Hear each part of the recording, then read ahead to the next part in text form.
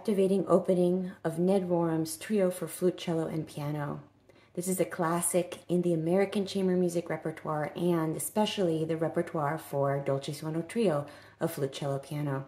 So we've always loved this piece, and we've added the first movement to our Dolce Suono Ensemble Presents concert on December 4th as a tribute to Ned Rorem, the great American composer who passed away last week. He was also a mentor of my ensemble and a professor of composition at Curtis when I was there. And when we would perform his trio and send him a recording, we would receive a beautiful handwritten note from Mr. Rorem. So we performed this piece with so much gratitude and our hearts and admiration for his music. And we hope to see you there on December 4th or virtually 3 weeks later.